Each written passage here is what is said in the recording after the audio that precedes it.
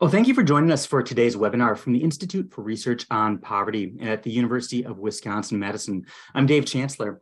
Our webinar today is on the opioid crisis and the labor market. And really our focus is going to be on the broader overdose crisis. So not just opioids and its connections with structural issues here in the United States.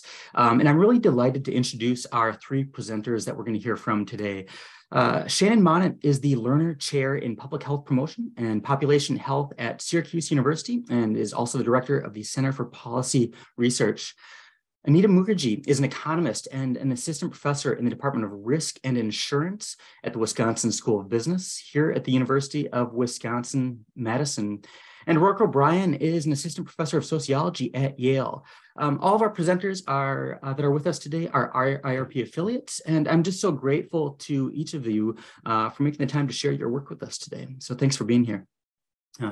I also want to acknowledge the Office of the Assistant Secretary for Planning and Evaluation at the Department of Health and Human Services for their support of the IRP as the National Research Center on Poverty and Economic Mobility.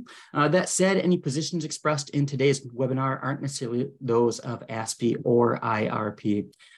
So we have an hour today, and we're going to spend about the first 45 minutes hearing from our presenters, and then we're going to turn to your questions for Q&A. So you can type those in to the Q&A box at the bottom of your screen throughout the webinar, and we also have chat enabled today, so you can totally feel free to participate in that way, and we'll try to engage in that way with you too. So Dr. Monnat, if you want to pull up your slides as we're kind of getting rolling here, I will say that we'll be posting a recording of the webinar later this week, so keep an eye out for that in your email. And we're also going to share a link to the presenter's slides if those are useful to you. So with that, Dr. Monnat, thank you so much for being here. Let me turn it over to you now. Thank you, Dave, for the invitation to join IRP today. My role is to set the stage for today's discussion by presenting an overview of demographic and geographic trends and differences in drug overdoses. I am having trouble moving my slide. Let me see. There we go. So I'm going to give you the big picture takeaways up front, and there are three. The first is that although opioids have been the main contributor to overdoses, and opioids are the focus of the panel, at least in terms of the title, the contributions of other drugs, namely cocaine and methamphetamine, have increased dramatically in recent years, really demonstrating that our problem is bigger than opioids. The second is that while the U.S. drug overdose crisis is commonly described as a national crisis that affects all groups and all geographic areas, overdose rates are much higher and have increased much more in some groups in some places than others. And I think understanding which groups have the highest rates and which places have the highest rates can help clue us in to the underlying causes. And finally, there's plenty of evidence to show that both supply and demand factors have collectively contributed to the overdose crisis and to demographic and geographic variation in the severity of the crisis. They shouldn't be viewed as competing explanations.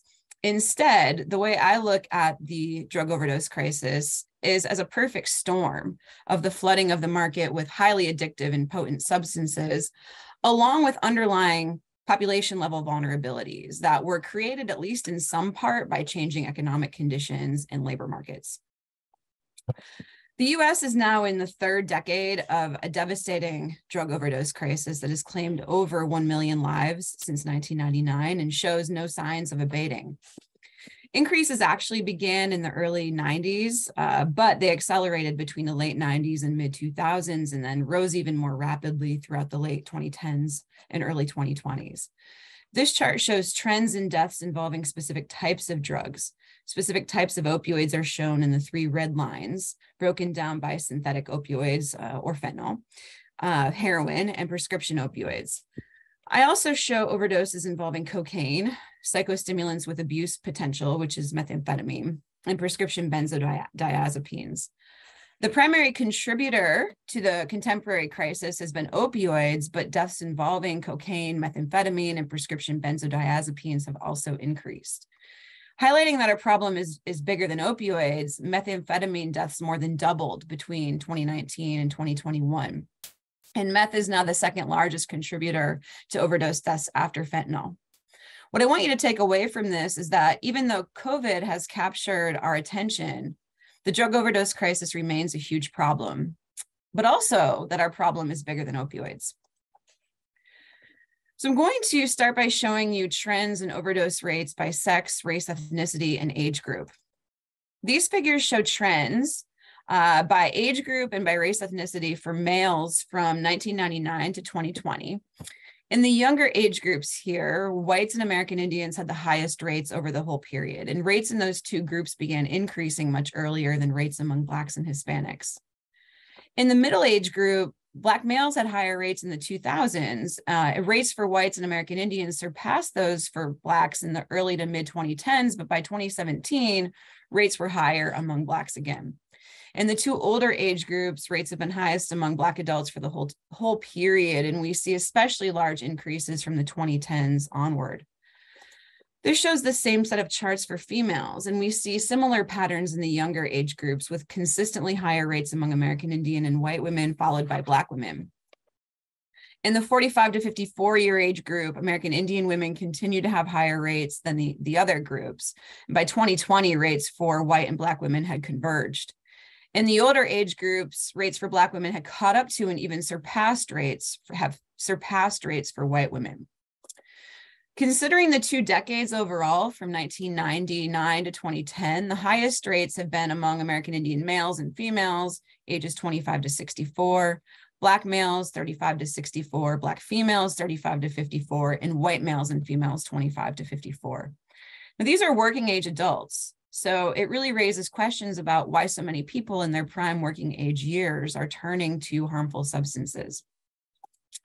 Now I'm going to turn to geographic differences. On the one hand, the US drug overdose crisis can be considered a national crisis, given that overdose rates have increased nearly everywhere in the country over the past 3 decades. But on the other hand, drug overdoses aren't randomly distributed across the country. They actually vary pretty substantially across and within different regions and states and even counties. And I've long argued that understanding this variation is important because it helps us understand the underlying causes for the observed increases. A common narrative in the media about the overdose crisis a couple of years ago was that it had disproportionately affected rural communities. So headlines like these were painting a nearly monolithic picture of a rural America in crisis. This coverage certainly contributed much needed attention and resources to downtrodden rural areas, but it also misrepresented the geography of overdose deaths and ignored the heterogeneity and the severity of the problem across different rural areas. This shows trends in fatal overdose rates by metropolitan status. Here you can see the overdose rates were higher in non-metro counties overall only in the late 2000s and early 2010s. Prior to that, rates were higher in metro counties, and since the emergence of fentanyl in the late 2010s, rates in metro counties have again surpassed those in non-metro counties. However, broad metro versus non-metro classifications do obscure important differences across rural America. You take a look at these maps, which show fatal drug overdose rates at the county level from 2000 to 2020. And here you can see that some rural places have among the highest rates in the whole country, particularly Appalachia, the industrial Midwest, some of the desert Southwest. Meanwhile, other rural counties have among the lowest rates in the country, particularly the Mississippi Delta, the Great Plains, and parts of Texas. And so aggregating rural counties into a single rate averages out these large differences across these different rural regions and different economic contexts. The reality is that whether it's once vibrant manufacturing cities or we're talking about former coal country, what characterizes most of the places in the US with the highest overdose rates is not metropolitan status per se, but that they're places with a high degree of economic and social disadvantage and change. This figure shows the percentage differences in fatal overdose rates for a 1 standard deviation change in the predictor. And here we see that in addition to a supply factor, opioid prescribing, factors that reflect economic and family disadvantage and concentrations of certain kinds of industries play really important roles. Overdose rates are higher in counties with more economic disadvantage, more vacant housing units, more family breakdown, and in places where there's a higher share of jobs in mining and in retail and services. Rates are lower in counties with larger shares of employment in farming, fishing, and forestry, and manufacturing, finance, and professional occupations. And these aren't just current associations. In this paper and others, I show that economic disadvantage in 1980 and changes in labor markets since 1980 are associated with higher drug overdose rates in the 2000s and the 2010s. I think that McDowell County, West Virginia, and Scioto County, Ohio, are examples that epitomize many of the places with the highest drug overdose rates in the US. For several decades, McDowell County in West Virginia was the world's largest coal producer. It was a company town, a place where nearly all housing and stores and services were owned by the mining company that was also the main employer. When mines closed, though, the population plummeted from nearly 100,000 people in 1950 to fewer than 19,000 people today.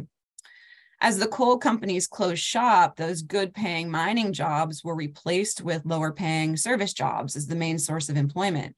But even those have disappeared. In fact, Walmart couldn't even survive in McDowell County. It closed its doors in 2016. So left jobless and hopeless and with untreated physical and psychological pain, many remaining residents turned to drugs and alcohol to cope. McDowell was really one of the canaries in the proverbial coal mine, with opioid overdoses surging there long before the rest of the country was paying any attention to opioids, and it still has among the highest fatal drug overdose rates in the US.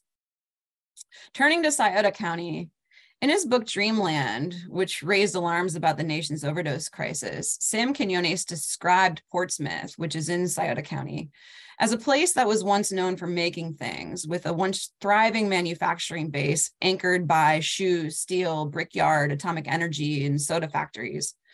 By the 90s, those factories were long gone, and they were replaced by big box stores, check cashing, and rent-to-own services, pawn shops, scrap yards. In today's Portsmouth, median household income is far lower than the national average. Poverty rates are high, disability and unemployment rates are high.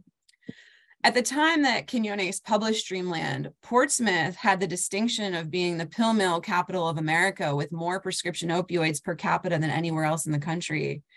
Like McDowell, Scioto County still has among the highest overdose rates in the country, now driven primarily by fentanyl and methamphetamine rather than prescription opioids. Places like McDowell and Scioto were primed to be vulnerable to opioids, drugs that temporarily numb both physical and psychological pain. And thanks to lax federal and state policies related to pharmaceutical distribution, marketing, and monitoring, pharmaceutical companies exploited that pain by targeting these places with overprescribing. When we think about the role of supply versus underlying vulnerability, it's important to understand that prescribing practices themselves were not place neutral.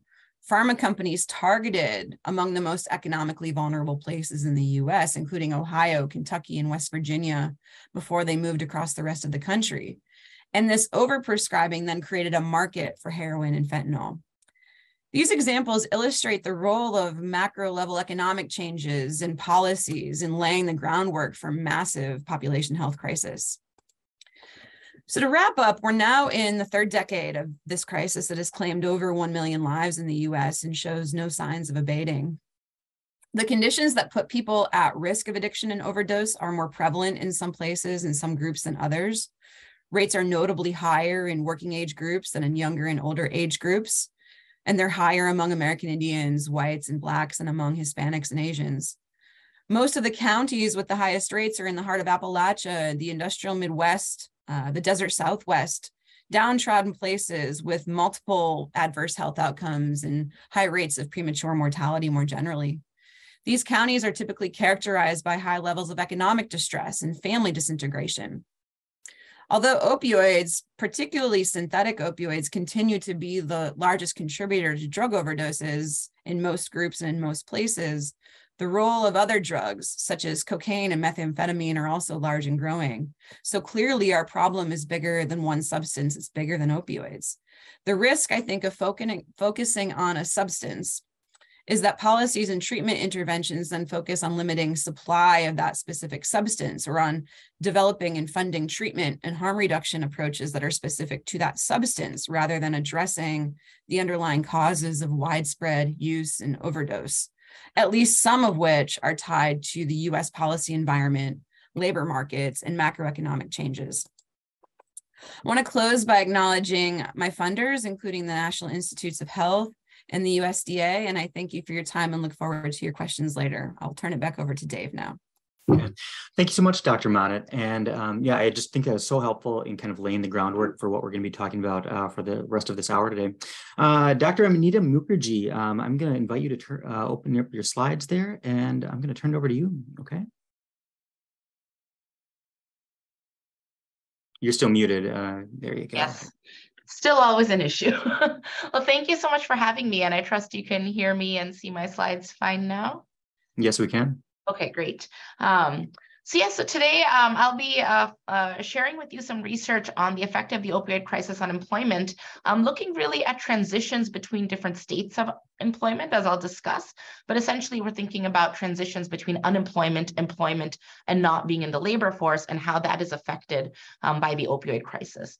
So this is joint work with my colleague here, Daniel Sachs, and also a joint work with our graduate student in the economics department here, Ho Young Yu.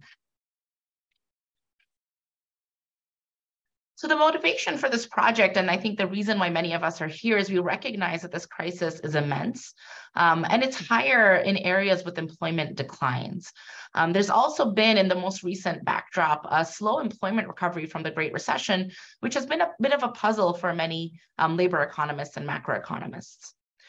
And previous studies have looked at the effects of opioids on employment, right? We're not the first study to do this, certainly. We view ourselves as building on a quite large and robust literature here.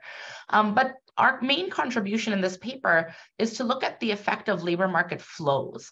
So most studies look at something like the effect of some measure of the opioid crisis on the employment rate. We are going to look at the effect on transitions, for example, from unemployment to employment, and use those rates to back out effects on overall employment.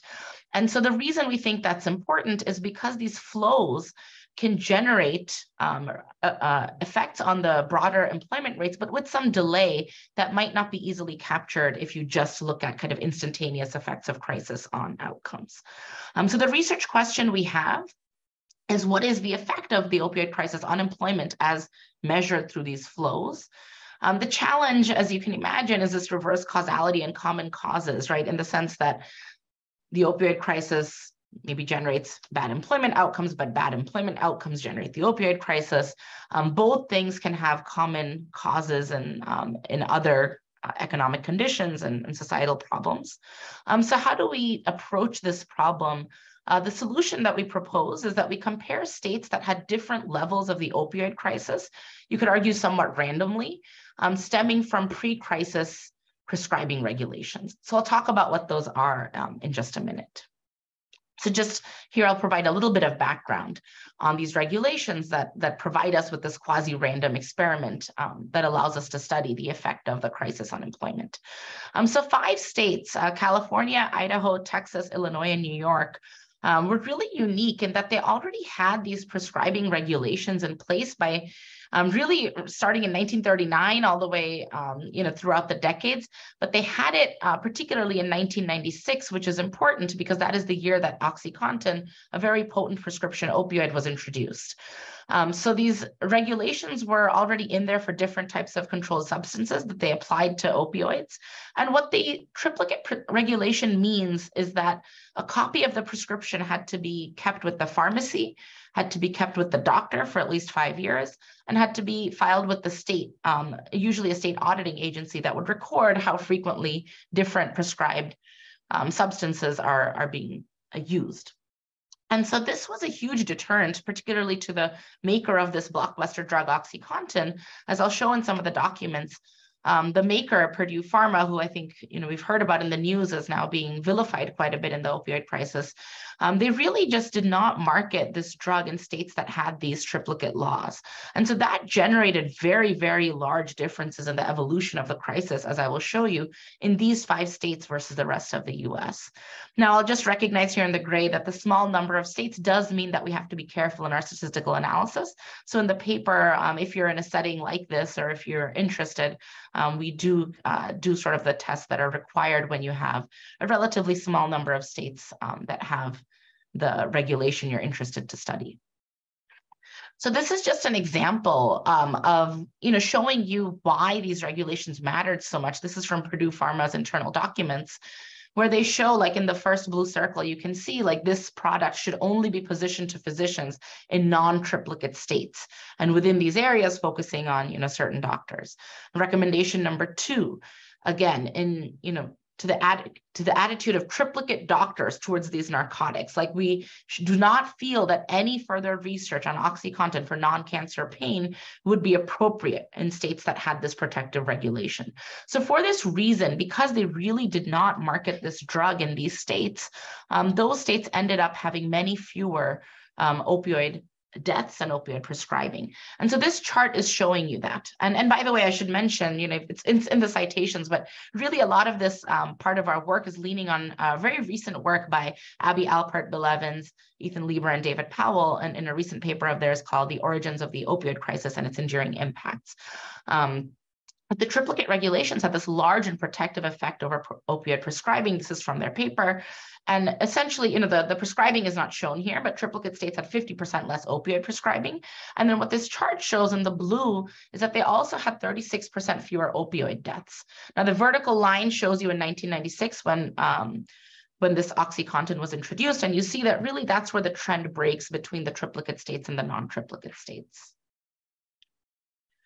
And just, as was just mentioned, keep in mind that this time frame we're looking at, there is a changing nature of opioid abuse, where we have a rapidly increasing prescription drug use that switches to heroin, that is now sort of in the synthetic opioids space.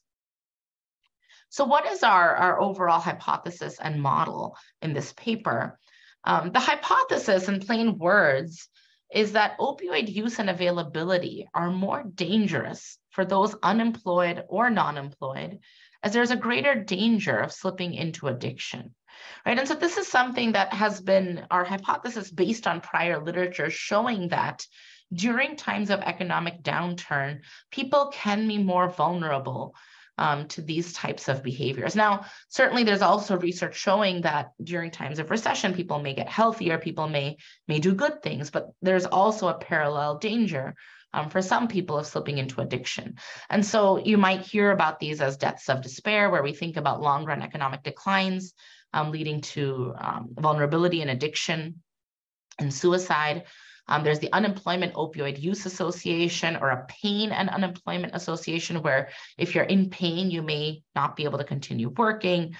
And then there's also maybe, from the economics perspective, some rational addiction theory, which says that, when you are in a state where you may not be employed, or your long-run prospects are generally bleak, being addicted or neglecting your health, maybe the cost of that is lower when anyways you're not working.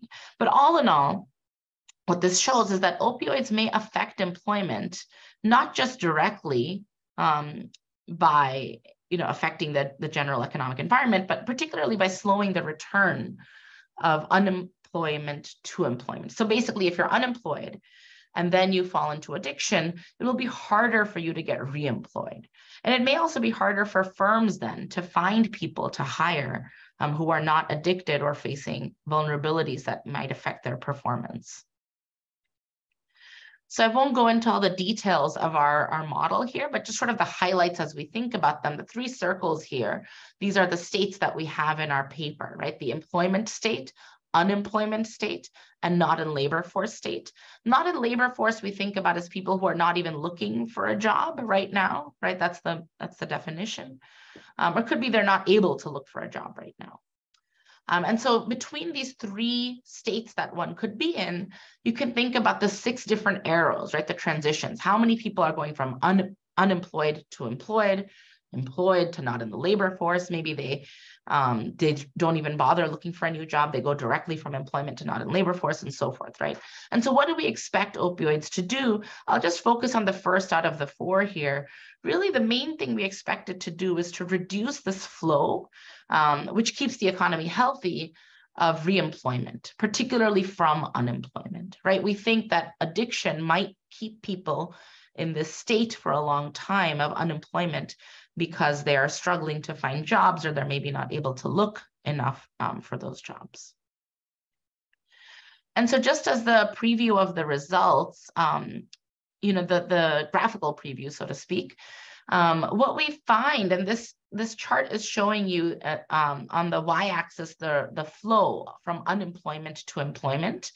What we see is that prior to OxyContin and prior to kind of the years after OxyContin, triplicate states actually had a much higher, lower outflow from unemployment, meaning that people unemployed in these states were not going back into employment at equally high rates. The gap is pretty large. So in a way, triplicate states were worse in employment recovery than non-triplicate states.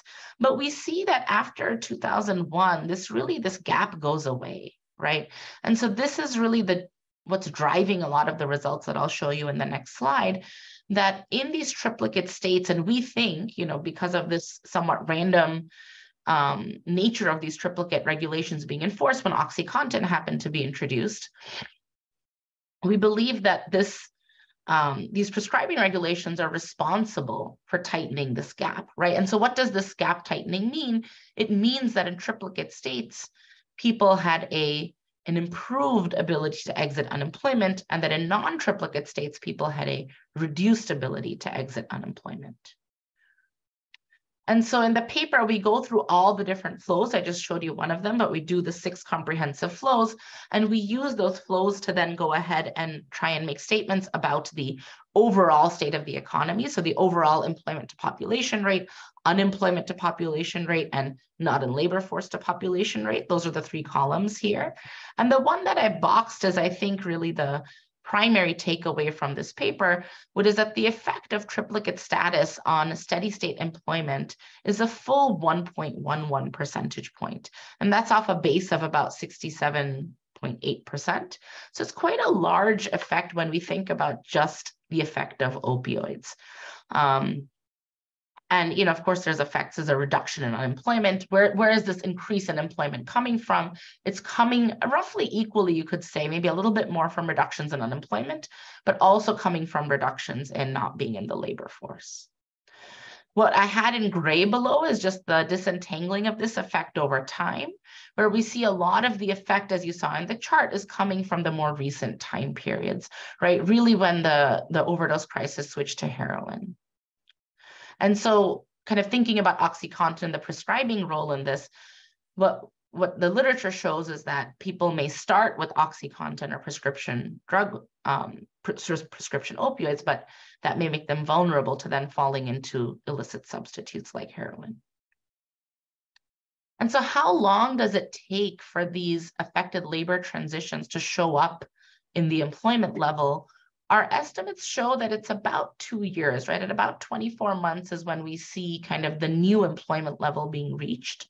And so what we like about our paper is that it gives us some prospective kind of analysis based on current transitions, like a lot of these monthly transitions going on at the individual level will help us foreshadow what will happen to the employment rate.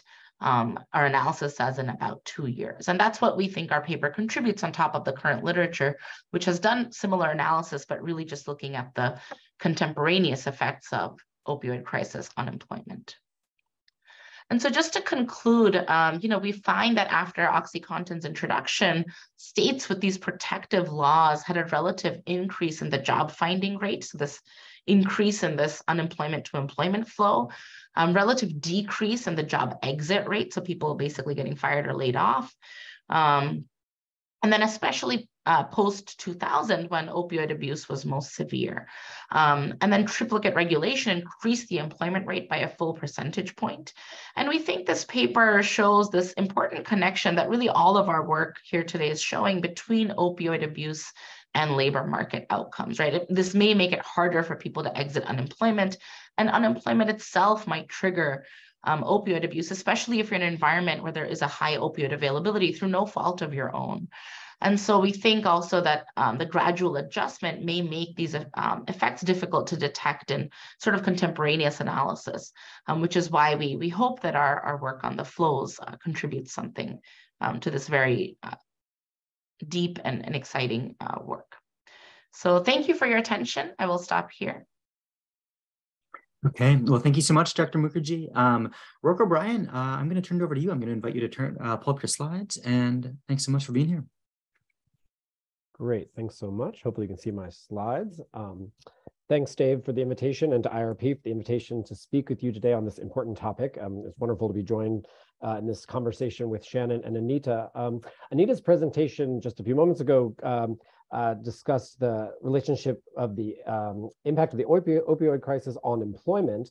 I'm actually going to take the other side of that question and talk about the relationship between changing employment patterns on opioid overdose mortality. So before I do that, though, I just wanted to step back for a moment and discuss for a moment why we think labor markets might impact opioid overdose mortality in the first place. So the work I'm going to share with you today is part of a larger research program that aims to make the empirical case that economic opportunity is a major determinant of population health trends in the United States. So this is part of a large research program headed up by my colleague and friend Athene Venkataramani at Penn Medicine. The website there is opportunityforhealth.org if you want to kind of see more about our work. But broadly, we think about the relationship economic opportunity and health as operating through a few different pathways, as you'll see on your screen. So the first, most obvious one, right, is through improved socioeconomic status. So if people are exposed to communities with greater economic opportunity, then that might translate into higher incomes and wealth, which we know, of course, has positive health effects. Another pathway, though, up at the top is returns to human capital investment. So if you're growing up in a community where you see a lot of potential for you to climb the economic ladder as you grow up, that might lead you to, say, invest more in your own education, say, finish high school, enroll in college, and that in turn we know might have consequences for, positive consequences for your health down the road. And then this third pathway, right, is hope and aspirations. And this is a little trickier to measure, but we think it matters if you are raised in an area where you're exposed to the idea that you have a lot of opportunities in life, that if you just work hard, you will make it. And that might lead you to, say, invest in your own health as a form of human capital, right? So maybe avoid some of those risky health behaviors in adolescence, and more generally kind of invest in your health as part of investing in the future. So these are the kind of the broad ways we think about how economic opportunity might shape individual health and health behaviors. Okay, so then that leads us to ask them what drives economic opportunity. So here again, in our lab, we take a pretty broad view here, and that there are many different factors that contribute to shaping economic opportunity contexts for Americans. So here we're just on the screen, just revealing kind of some of the issues that we've been studying over the last several years, and kind of bucket them in three large areas. One, of course, is policy environment and policy changes. So we can think about labor market policies such as minimum wages and union membership. We can also think about social safety net programs, right? The generosity and availability of things like Medicaid and food stamps and TANF and disability programs, et cetera. Then at the bottom, we also think about different aspects of structural racism, such as mass incarceration, policing, residential segregation, which will have, we think, have independent effects on shaping opportunity structures, particularly for Black and Brown communities, which then translates into differential health outcomes. But today I'm going to be focusing mostly on this kind of middle section on structural changes in the economy. And as you're no doubt aware, our economy and the composition of our labor markets has been changing rapidly over the last few decades. And we think that that's a major driver in a lot of the population health outcomes trends that we've been seeing over the last few decades. So, of course, if you were to kind of think about what is the largest change that has taken place in the US labor market over the last 4 decades, it is without a doubt deindustrialization. So since 1980, the share of workers employed in a goods producing industry, so here that's another phrase for just the manufacturing industry, fell from 25% of all workers to just 10% over the 4 decades between 1980 and 2020. So this is, of course, the result of multiple factors, including increase in foreign trade competition from China and Mexico, as well as technological advancements. And so this is including the increase of automation via industrial robots on factory floors that have displaced workers in those manufacturing jobs. So the question that we've been interested in and in our lab recently is kind of what is the impact of this deindustrialization on population health, and specifically on opioid overdose deaths and other deaths of despair, as Shannon was mentioning earlier. So there are a few different ways that we've been trying to get at this question. One study I want to share with you looked specifically at an acute shock to manufacturing employment brought about by the closure of automotive assembly plants. So these are typically large manufacturing plants that employ a lot of people and tend to be the primary source of employment for workers without a college degree in their respective communities. So to analyze the effect of plant closures, we compiled a list of all of the plants that were in operation as of 1999, and then kind of followed those communities through time and to try to see what was the impact of one of these plant closures on the local opioid overdose death rates. If we compare that community that had a plant close to a similar communities that where the plant did not close, where the plant remained open and the employment rate was not affected. And so what we find is a pretty dramatic effect. So in those communities where a plant closed, 5 years after the plant closing, we see opioid overdose rates of 8.6 deaths per 100,000 persons higher relative to those communities where the plant stayed open during this time period.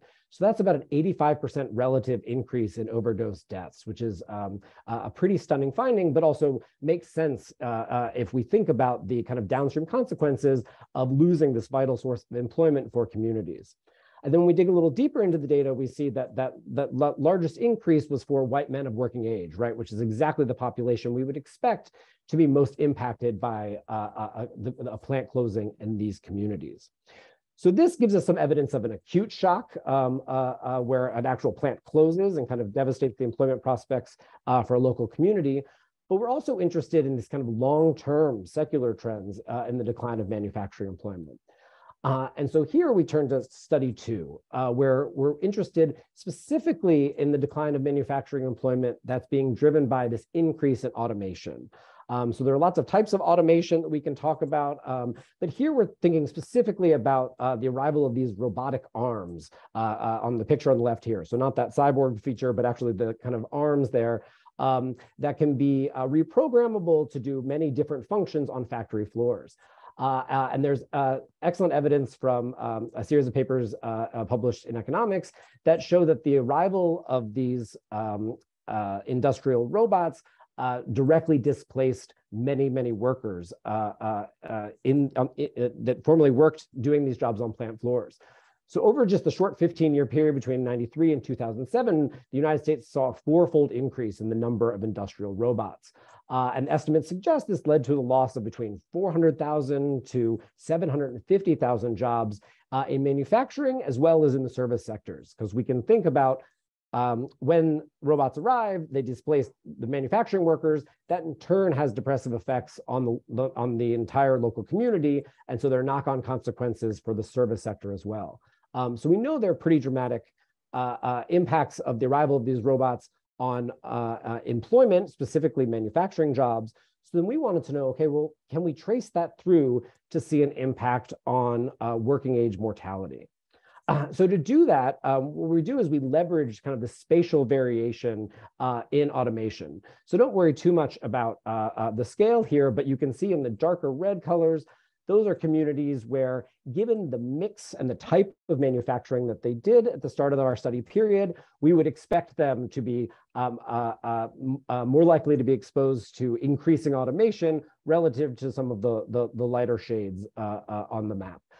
No surprise here, we see that some of the darkest penetration is in the industrial Midwest, the kind of old industrial Northeast, but it's not just there, right? So there are pockets of the South and even the far West where the arrival of robots had a large impact on unemployment. So we're going to be leveraging this variation to try to see, again, what are the knock-on consequences for mortality overall, but also specifically for drug overdose mortality. So here I'm just providing a brief snapshot of our findings from that paper. Here we break down mortality for men of different age groups. And in the top line is the all-cause mortality. So this is from all factors. And then we also are showing two of the main drivers, so drug overdose mortality and suicide mortality. And we see across all four age groups, so for men of all parts of working age from 20 to 64, that we do have a positive and statistically significant effect of the arrival of these industrial robots on drug overdose mortality. That in turn seems to be driving a significant effect in overall mortality for men in this kind of critical age of 45 to 54. And we find that if we add this all up, that this increase in automation can account for about 12% of the uptick in drug overdose mortality in our study population over this period. So a pretty substantial effect. So this is for males, and I'm going to show the same set of slides for females. Here again, we see a very, very similar pattern where we reveal positive effects on all-cause mortality for some age groups, and some suggested evidence that that's being driven, again, in part by increase in drug overdose mortality. I should say the scales aren't on these maps, but on these figures, but for females, right, the overall effects is quite a bit smaller than for males, as we'd expect, given that men tend to dominate manufacturing employment jobs where automation is displacing workers.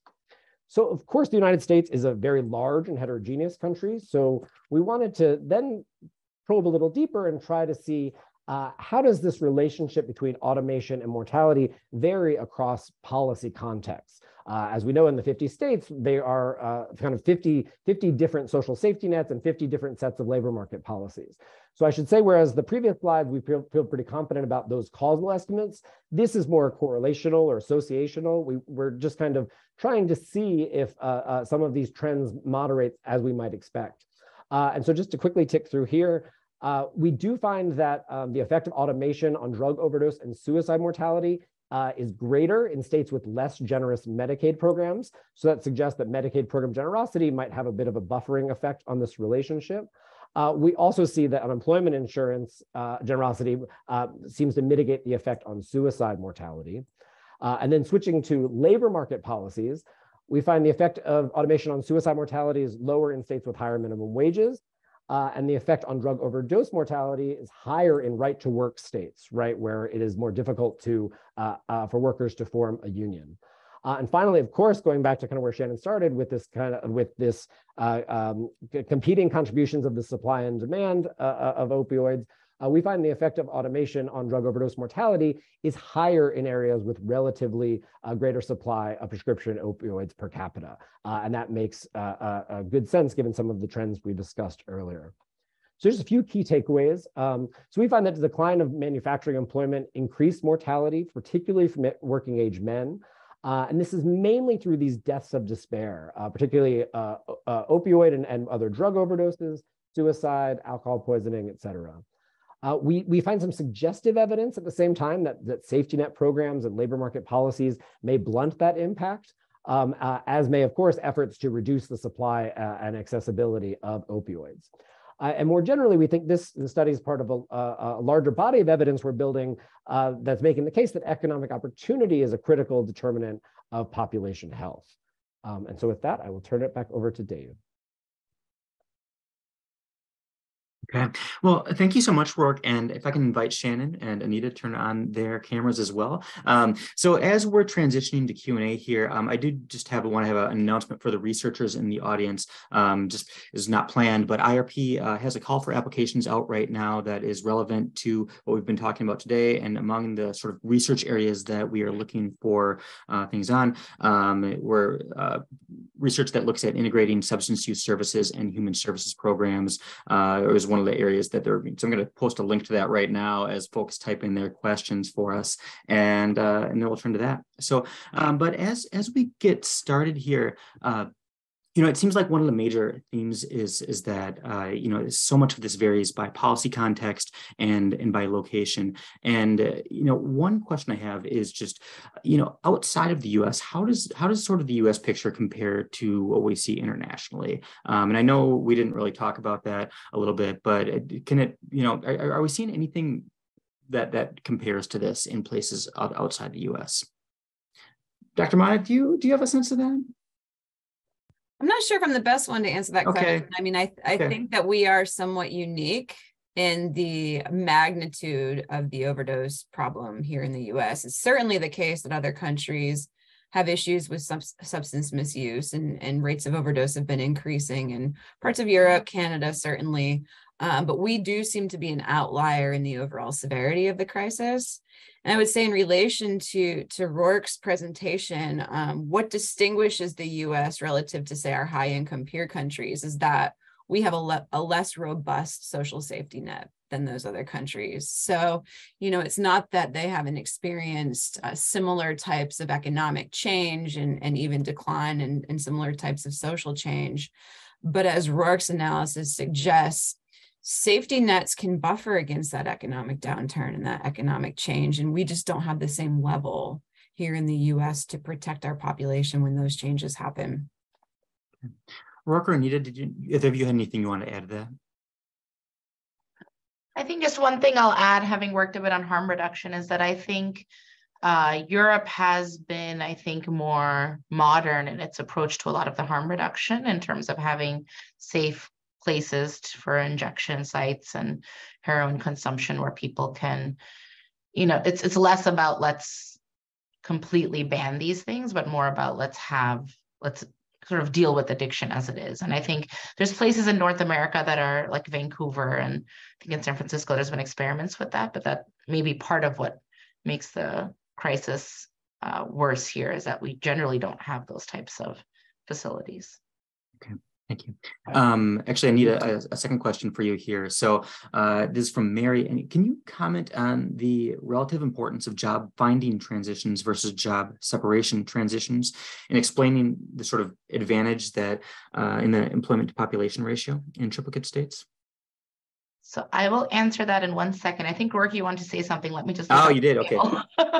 Oh, I was just gonna echo Shannon's. Oh, I'm sorry. Okay. No worries at all. Just that I do think that it's hard to even underestimate the difference between the U.S. and some of our high-income countries in not only the strength of the safety net, but also these labor market institutions, these labor market policies. So the job quality, right? So conditional on getting a job, it tends to come with a higher wage and other benefits and protections in those countries than in the U.S., right? So I think that for many low-income Americans, obviously employment is a critical first step, but the quality of those jobs really matters. And so when the good jobs disappear, if they're replaced by bad jobs, that's one reason why we might still see worsening health trends. Okay. Yeah, and for us, I think I'm looking, so if you look at the paper, we do all 6 of the transitions, and we don't really take a huge stand on which one's most important, because all of them are ingredients in this model to get to the overall employment rate. But looking at our charts, there is, I think the greatest impact is definitely from the unemployment to employment, so the job finding rate. But the employment to not in labor force rate is also an area where triplicate regulation seems to protect people from not going directly to not in labor force, but rather going from employment to unemployment. So I hope that helps answer your question. Again, yeah. Okay. So we've got a question about, someone who was kind of lived through a lot of the steel mill closures, Southwest Pennsylvania. And, her question is, like automation is probably not going away. And when large scale industry does come back in some ways, it is so automated that there are just many jobs, like that there are far fewer jobs available. So how do you develop labor market policies that maybe can offer us more hope? And Rourke, would you start us off with that? Yeah, it's a really difficult question, but I think part of the answer comes in just recentering place in the way that we think about social policies and social investments at all levels, but particularly when we think about the role of the federal government, right? Beyond things like minimum wage and unionization and these other things we know work. It's important that we're quite thoughtful about locating, federal investments, the locations of, everything from Navy bases to research centers, this, that, and the other, into communities that we know have been devastated by these trends that are entirely outside of their control. I think for a while there was this hope or belief that you could just retrain everybody, or you could just have everybody move to a better place, but I think we need to come to terms with the idea that place matters. People have personal history and connection to places. And so we need to be thoughtful and do an audit of all of our social and economic policies to really try to center place and not blame towns and communities for failing to attract private sector investment, which I think is sometimes the narrative, and instead see them as victims of these trends that are kind of far outside of their control. Okay. Shannon or Anita, did either of you have anything you wanted to add there? I think he's covered it. Okay. Okay. So we've got a couple questions, sort of asking about, sort of the employer role in this. What are there any things that employers are doing to help people that may be struggling with some of these issues, or services that employers are offering in some of these places that seem to be making a difference? And is that a thing? I'm just going to leave that open in case anybody wants to say. There may be somebody from the audience who knows. I'm not aware. I have looked a lot, I have to say. Maybe it was a year ago, so maybe something very recent has popped up, but at least I didn't find a lot in terms of employers fully recognizing and supporting employees with addiction problems or who are facing opioid abuse. Now, there's, I think, counseling on, like, the best I found was some counseling on patient health. So like if you're prescribed prescription opioids, to try and understand how to manage them, particularly in a job that's physically demanding. There were some like seminars at a few employers that I looked at on how to manage that chronic pain. But yeah, I don't know if anyone else has more to offer. Okay, well, second chance employers, yeah. Yeah. Okay. Yeah, and feel free to add that to the chat if you know any examples there that we can talk about. So, and okay, so here's a question for Rourke. Do we know anything about who within the at-risk population is sort of better able to navigate these economic changes and maybe be less likely to be caught up in substance use? And I know Shannon and Anita probably have thoughts on this too.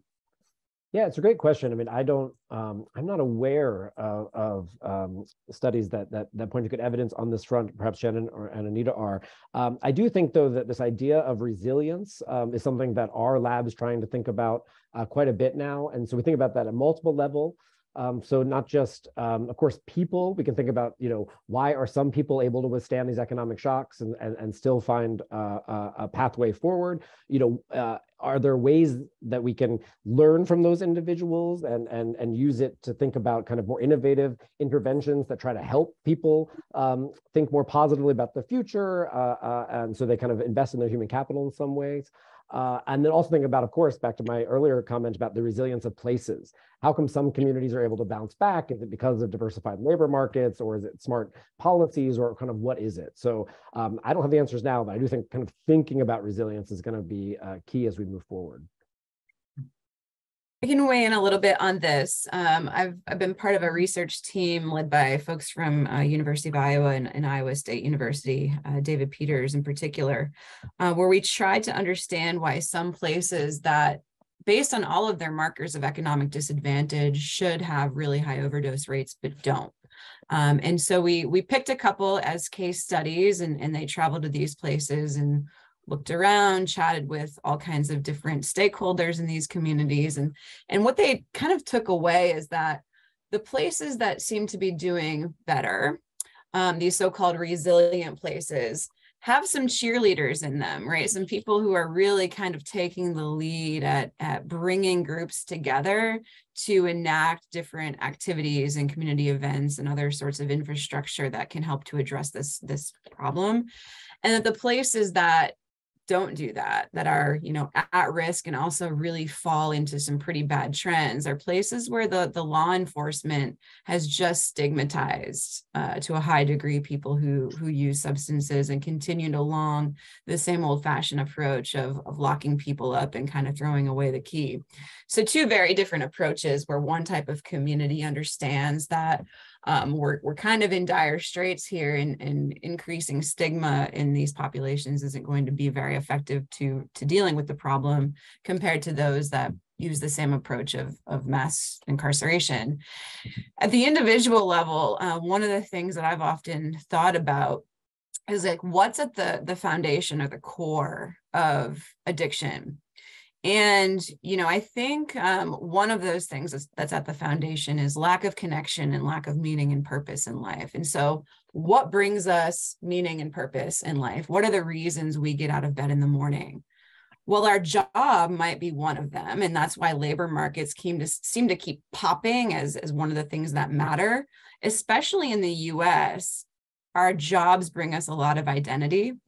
And so when you lose that, do you have something else in your life that can bring you meaning and purpose? For some people, that might be a family and a social network system that can be the reason that you get out of bed in the morning and that you don't use drugs.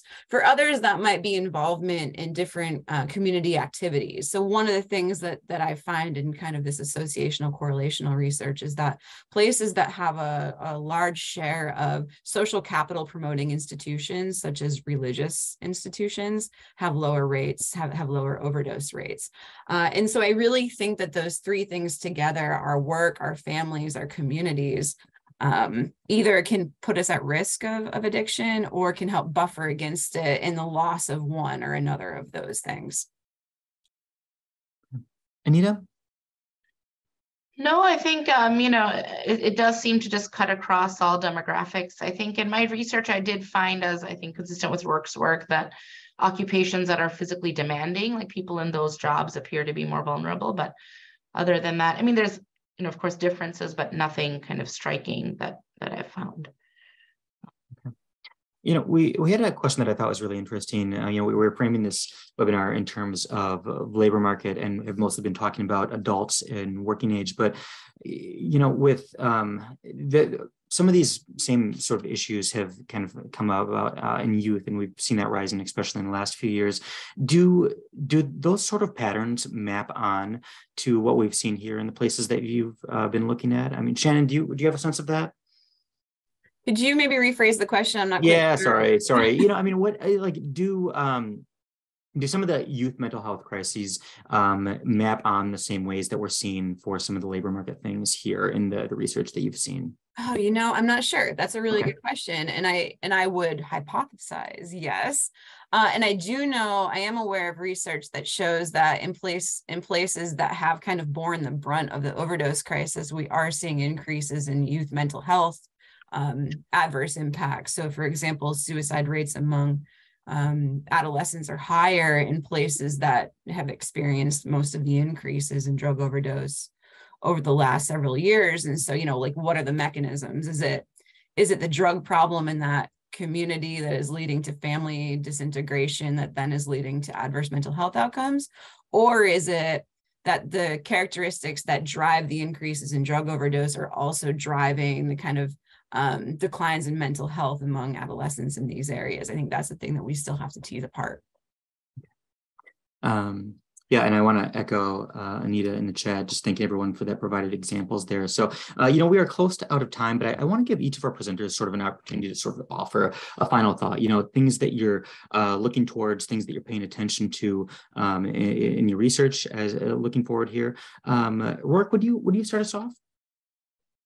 Yeah, I mean, as I mentioned, I think our lab right now is really focused on trying to think about this resilience question and trying to think, beyond these kind of policy or kind of material-based outcomes, how are ways that we can try to understand the way people see their own future, their own life trajectory, and try to provide kind of that just-in-time intervention to try to help encourage people to kind of take these kind of longer-term views in their life, that there are opportunities, perhaps, hopefully where they live, perhaps elsewhere, right, to try to catch these people at these kind of critical life moments, right, as they're finishing high school or starting adulthood, when they're making one of these really important decisions that are going to impact their entire life. So trying to be kind of creative and thinking about, how we do this kind of community and people-to-people centered approaches in addition to all the kind of structural work we know we have to do. Okay, Anita? Yeah, I think sort of entering currently another, potentially big unemployment period. I think just thinking about how vulnerable that stage is for many individuals in terms of self-destructive behavior, and how kind of this random exposure to opioid availability can be quite profound in shaping the whole life course. And so really trying to contain that and think about solutions for people to, help be less vulnerable, and that it's a continued problem. Okay, Shannon? I think it's important that we think about the drug overdose crisis not in isolation, but in the context of broader population health problems in the United States. The United States performs poorly relative to our peer countries on life expectancy more generally, and that's driven by multiple causes of death, including cardiovascular disease and alcohol-related diseases and suicide. And we've been sort of experiencing leveling off, followed by some declines in our life expectancy in recent years that drug overdoses have played a large role in, but so have stagnations in things like cardiovascular disease, and even increases in cardiovascular disease mortality in certain groups where it shouldn't be increasing, namely young adults. So we have to consider the broader context of population health, which involves the upstream federal and state policies and these macro level economic changes that are driving multiple outcomes simultaneously, and not put all of our eggs into one health basket. Like, here's the problem of the day. We have a lot of problems of the day. And given that there's not one driving thing that's causing mortality increases, we need to think about our structural factors here in U.S. society that are contributing to these unfortunate changes. Okay. Shannon, Monnat, Anita Mukherjee, and Rourke O'Brien, thank you all so much for your time today. And thank you to everyone that joined us. Again, we're going to send out a recording of this webinar along with copies of the slides tomorrow, so you can look for that in your email. Thanks to everyone.